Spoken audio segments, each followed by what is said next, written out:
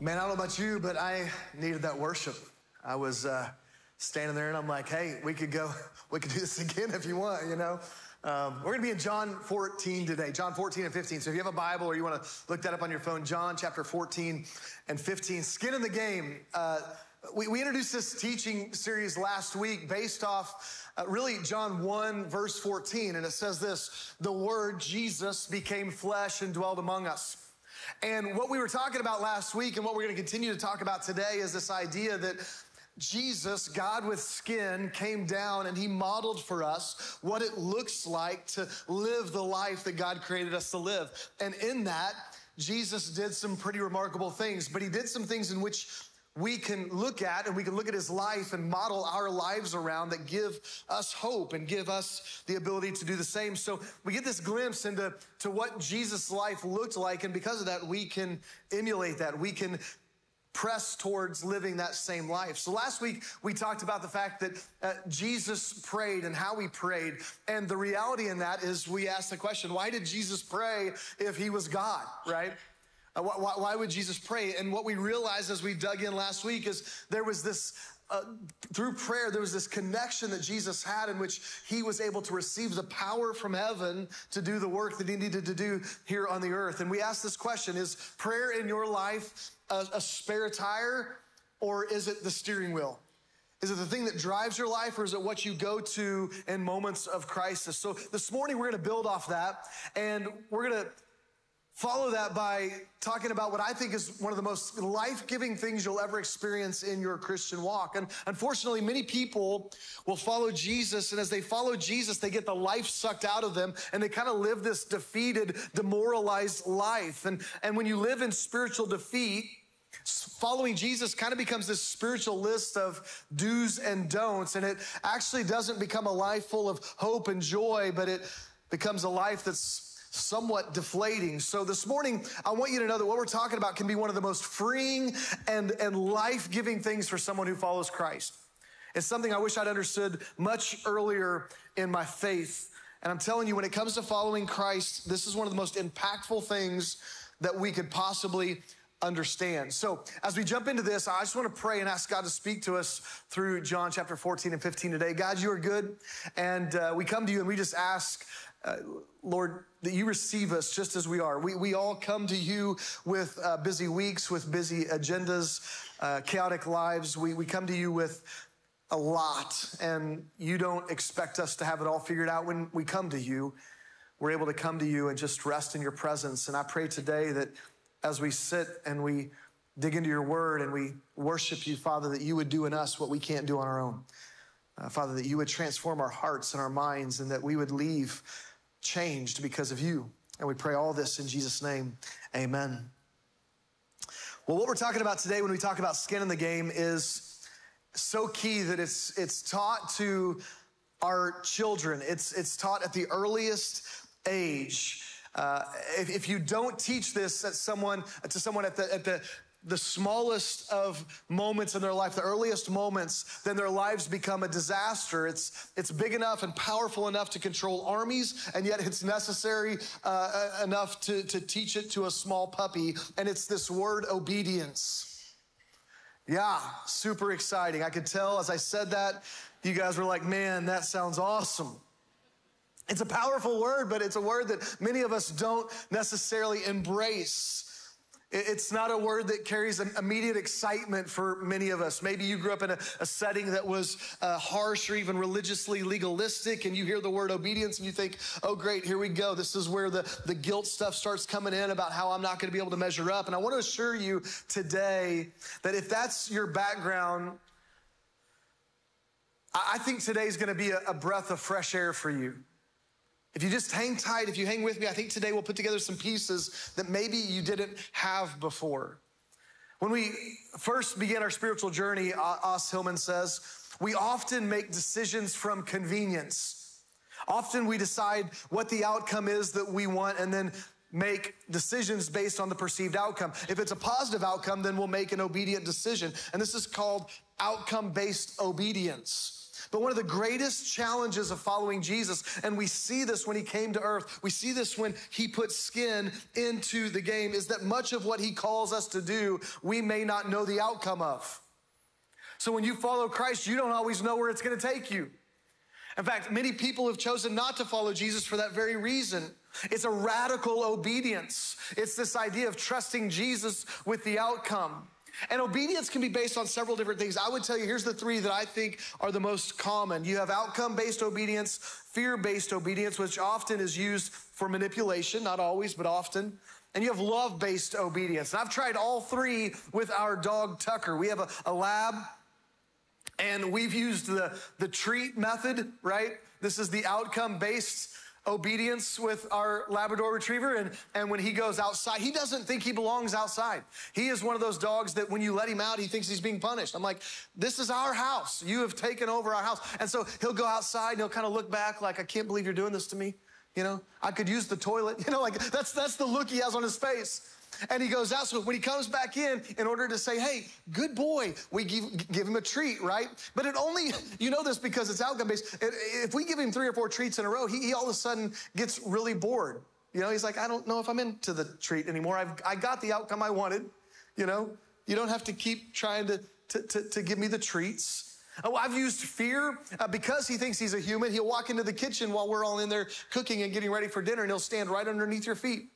You know, he doesn't even know what's going on above, you know, the cabinets, and he'll stand right beneath your feet. And I'm like, I'll look at him like, Tucker, out of the kitchen. You know, I give him the stern look. I point like, I'll beat you. You know, that's what I want to say, but I don't because our kids don't let me say that. But that's how I feel, you know, the fear-based. I'm like, get in the living room, you know, the stern, you know, you know, he doesn't really listen to me, but it's fear-based, you know.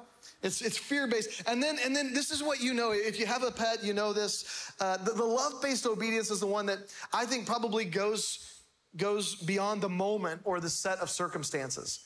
It's not based on an outcome or whether or not he feels like he's going to get punished. It's based on love and loyalty. Now, he's a lab, so as a furry family member, you know, loyalty goes a long way with him, you know. I mean, you love him a little bit. Sometimes I have to withdraw when I pet him because if I pet him too much, he will just absolutely haunt me. You know, he's like, everywhere I go, he won't let me take a step. So I'm like, I'm going to have to withhold some of my love from you, you know? But often in the church, we don't talk a lot about spiritual obedience because it feels like we're treating our spirituality like we would a pet. And so at best, we're afraid that it sounds like work-based faith, but God wants to challenge our thinking in this, and he does this in Scripture. People come to Jesus with different circumstances and different life experiences, and maybe you chose to follow Jesus because you wanted to experience heaven one day. Maybe the outcome seemed to be in your favor.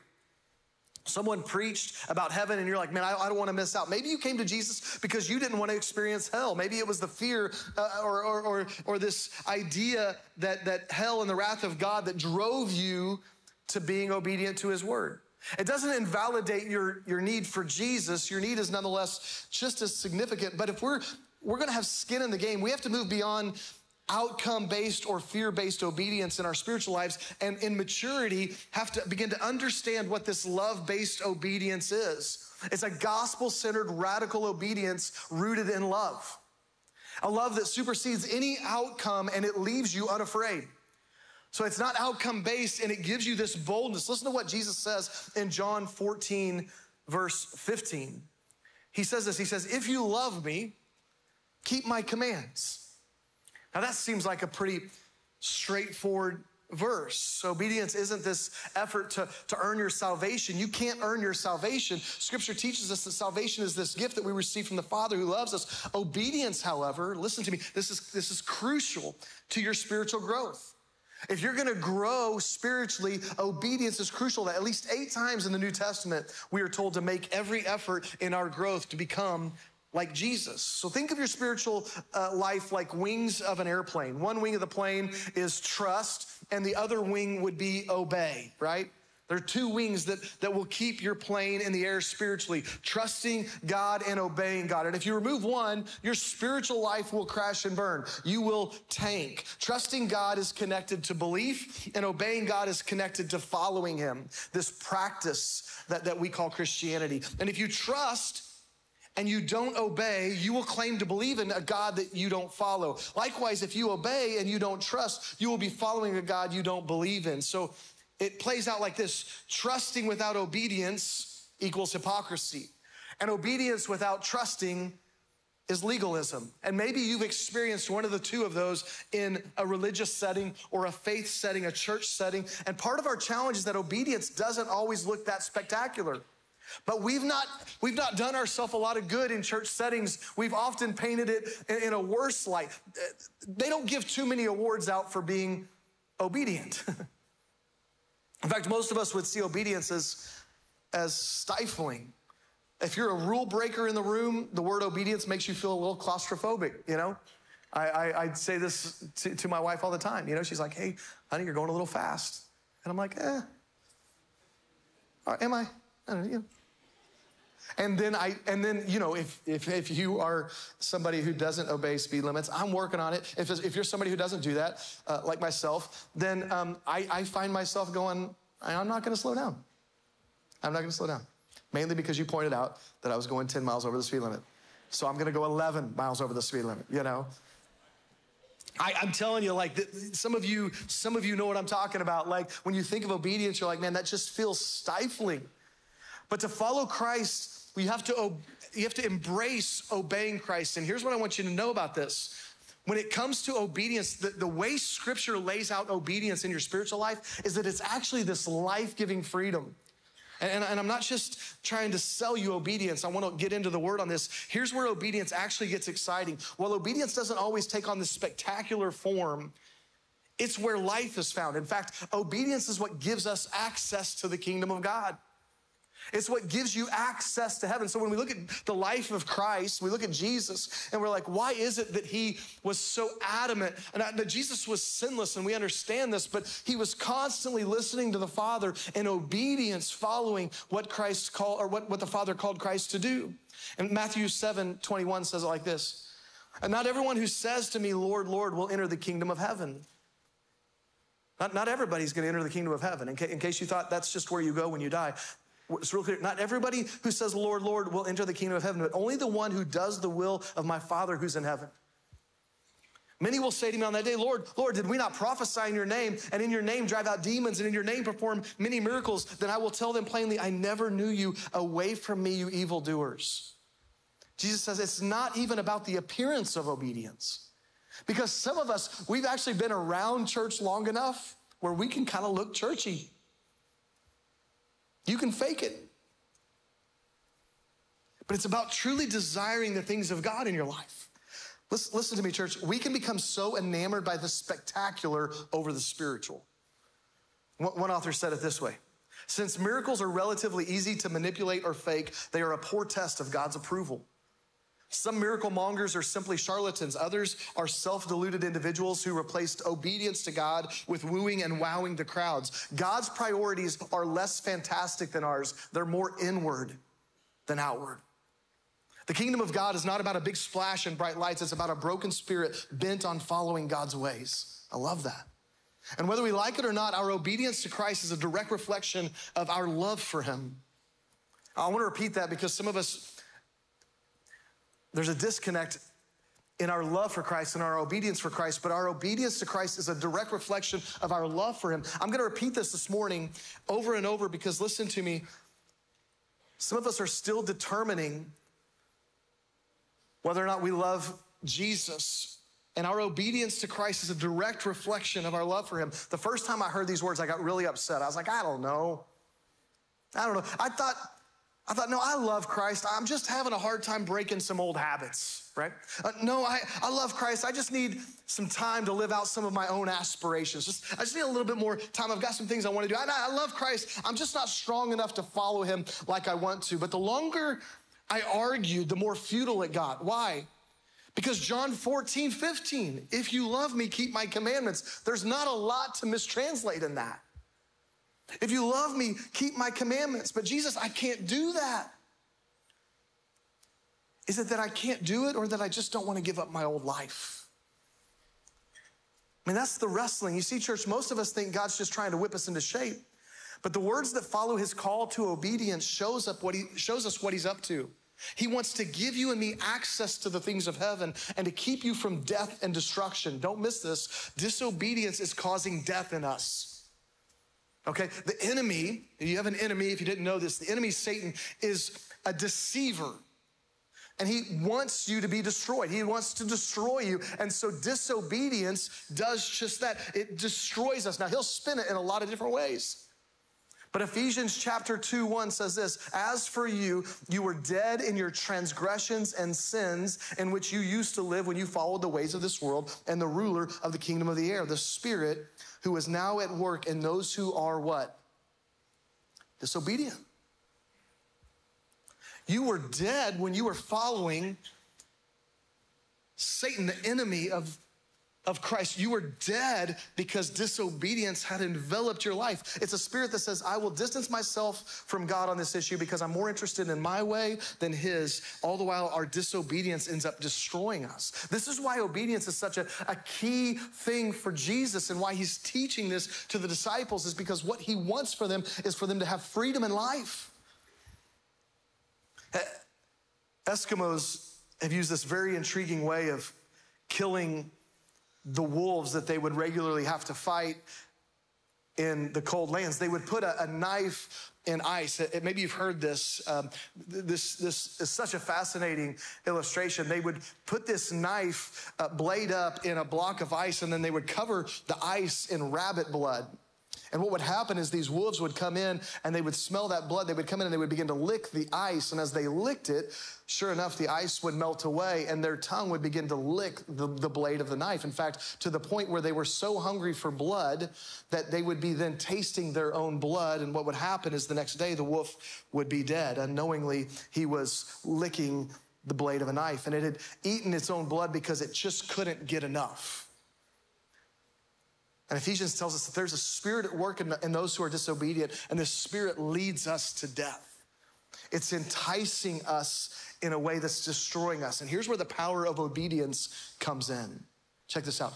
Obedience unleashes the work of the Holy Spirit in your life and in mine.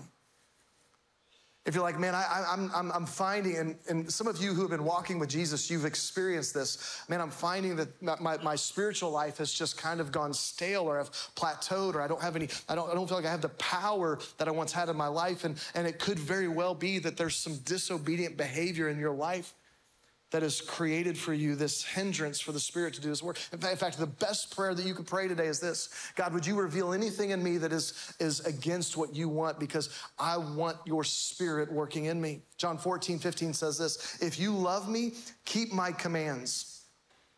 And I will ask the Father, and he will give you another advocate to help you and be with you forever. If you love me, keep my commands. And what will happen is there will be this advocate, which Scripture describes as the Spirit of God, that will be with you. It will help you. You come into alignment and you begin to obey my word and the way I've called you to live. And all of a sudden, the Spirit of God just infuses your life. Now, when you come to Christ, you have full access to the Spirit of God. When you receive salvation, you have full access to the Spirit of God. But many of us are living with limited access because of a disobedient way in which we're living. So we have access to the kingdom of God, but we're not tapping into that access because we have an disobedience issue that we're wrestling out. John 14:21 says it like this: whoever has my commands and keeps them is the one who loves me. I mean, it's all, we're going to keep reading these. Whoever has my commands and keeps them is the one who loves me. The one who loves me will be loved by my Father, and I too will love them and show myself to them. Just before this, in chapter 13, Jesus says, if you do what I've called you to do, you will experience blessings in your life. He will be able to pour out his blessing in your life. Now listen, we know the opposite, don't we? If we want what our neighbor has, we call that discontentment. If we don't honor the unity of marriage, we find ourselves with brokenness. If we act upon our lust, we end up with shame. If we look to the world for comfort, it ends often in addiction. We try to attain this status and importance, and all of a sudden our hearts become full with pride. We act as though we are good enough, and then hypocrisy sinks in. We cover up our mistakes instead of dealing with them, and then we begin to live in lies. We choose pleasure over discipline, and it ends up in laziness. Yet God says, obedience to me will produce in you fruit, and that fruit will be the product of the Holy Spirit's work in your life. Now, if you're gonna walk in known disobedience, listen to me, this is so important for us. If you're gonna walk in known disobedience and try to resist the devil, you are wasting your energy. You are wasting your energy. You say, Cody, I'm planning on obeying God. I just have a few things I have to take care of first. There are a few things I'm planning to do, a few things on my agenda. Some pleasure I'm gonna indulge in, and then I'll obey God. Make no mistake, listen to me. Thomas à Kempis said this best: delayed obedience is disobedience. See, God doesn't work on that. Well, one day, God, when I get around to his schedule, because that doesn't work in the rest of your relationships, does it? For those of you who are married, does that work in your marriage? If you're like, well, I mean, yeah, when I get around to it. Does that work with your roommate? Does that work with your parents or your? I mean, it communicates a lack of love. This is why, man, one of the greatest words Rachel and I received when we were first parenting as newly parents is somebody looked at us and they said, hey, whatever you do. Now, we've been parents for a while now, so this may, I don't even know if this is a parenting thing or not anymore. It probably is, and anytime I talk about parenting, I'm probably gonna tick somebody off, so just show me some grace. I'm gonna tell you this anyway, because I think it's really important. It was the best advice we ever received. We had some parents, some godly parents tell us, they said, whatever you do, when you raise your kids, don't do the whole counting thing. Don't do it. Don't do the like, hey, I told you to go to your room. 1, 2, 2 3/4, you know, like you get to, like some of you are like, yeah, I did that. Listen, I'm not judging you, okay? I'm glad we got some advice on this. But do you know the reason they told us not to do that? Because delayed obedience is disobedience. Like it begins this habit. If you don't respond the first time, you create a system in your life in which you understand that I can delay obedience. And it wasn't until I began to understand the principle of obedience in my spiritual life that I understood this to an even greater degree. You see, often in our spiritual lives, we read and hear about God's love for us, but how do we show Jesus? How do we show the Father how much we love him? How do we show Jesus our loyalty, our devotion to him? Scripture tells us that God's love language is obedience. That's a chapter later in the book of John, Jesus explains even further how we show him we love him. Listen to what it says in John chapter 15. If you're there, turn over to John chapter 15, verse 9. It says this: as the Father has loved me, this is Jesus speaking, so have I loved you. Now remain in my love. If you keep my commands, you will remain in my love, just as I have kept my Father's commands and remain in his love. What's Jesus teaching us? He's told his disciples that his desire for obedience was because it was his avenue to experience the Father's love. It was his avenue in Jesus' humanity to experience the love of the Father. And he goes on in verse 11, he says, I have told you this so that my joy may be in you and that your joy may be complete. Now listen, this is a basic spiritual, scriptural, biblical principle. Don't miss it. Some of us aren't gonna believe it, but it's right here. There is joy in obedience. There is joy in obedience. He says, I have told you this so that my joy may be in you and that your joy may be complete. I've told you this, I'm sharing this with you, Jesus says, because I want you to experience joy in your life.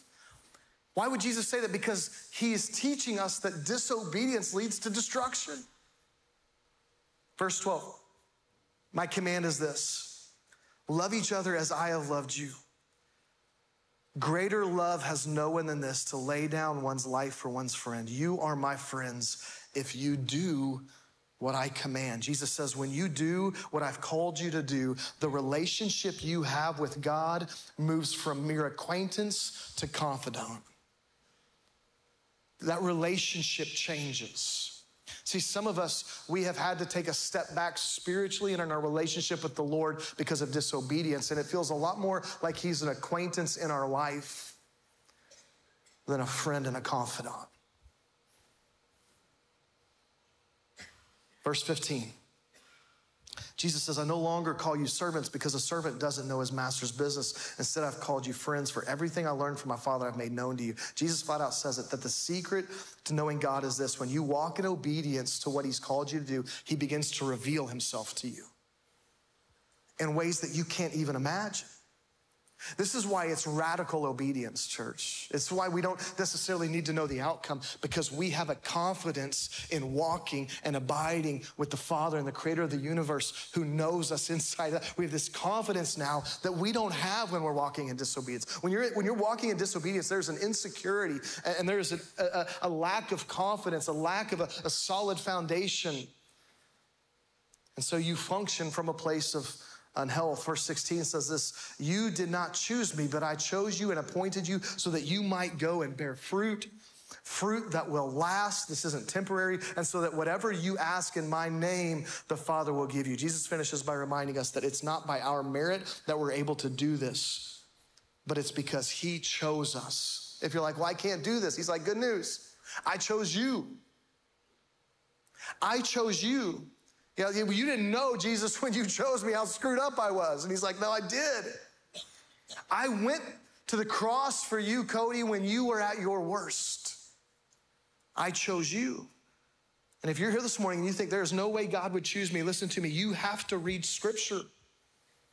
Because God chose prostitutes, he chose murderers, he chose bookies, he chose folks who were shy, he chose the rich and the poor, men and women, he chose servants and officials, and he looks at you and he says this: you can do this not because you're strong enough, but because the Father in heaven is going to give you everything you need. And he finishes it in verse 17, he says this is my command, love each other. Love each other. He's speaking to the disciples and he wants them to understand that you can't do it alone. You need each other. It's why we gather every week. We need each other. Obeying Christ in a contradicting world is only possible if we're journeying together. Do you ever find yourself maybe going home at the end of the day and you're like, man, is it just me or is the world going crazy? You know? If you've been living in disobedience to the one who created you, listen, don't miss out on the reality that we are all in the same boat. If you're here and you're like, man, Cody, you don't know. Like, I have really messed some things up. I just want you to hear this today. And if you're here for the first time or you've heard this, because we say this all the time, if you're here for the first time or you've been around here and maybe this has just become just words to you, I just want you to hear it afresh. We're all in the same boat. And we have all screwed this thing up. We have all had moments of disobedience. We've all lived in seasons of disobedience. And so many of us think, man, this disobedience thing sounds like it might cost me a lot. And I don't want you to miss this. The cost of obedience is nothing compared to the cost of disobedience.